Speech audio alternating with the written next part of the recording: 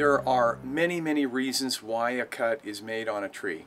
This is an illustration of a cut that was made on a tree in order to clear the tree from roof contact and give adequate fire clearance. And so a pretty big cut was made. We've made this cut ourselves less than a year ago. As we look up into this Quercus chrysolepis, the so-called canyon oak, a native oak to California, we made a fairly large lateral cut to a new leader. And that cut was made again for roof clearance and fire clearance.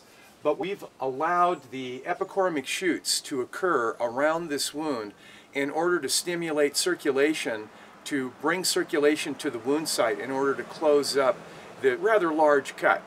It's probably 6 or 7 inches in diameter, our actual excision.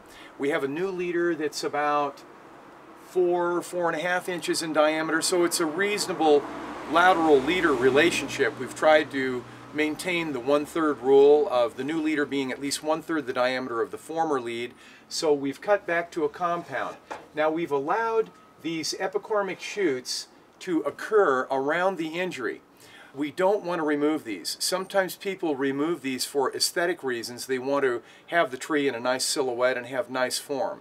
But the tree produces these for a reason. The tree knows that it needs shoots and vascular circulation at this site in order to close the wound. And when we have a shoot around an excision, around a large cut, we want to allow those to run for maybe several years and remove them a little at a time, but always leaving circulation and vascular activity at the wound site so the tree has the possibility to heal this wound up. We definitely want this wound to heal. This is a large cut. We don't want this to turn into a decay site or a cupping wound. So we're going to allow these adventitious shoots around this cut to occur for several years.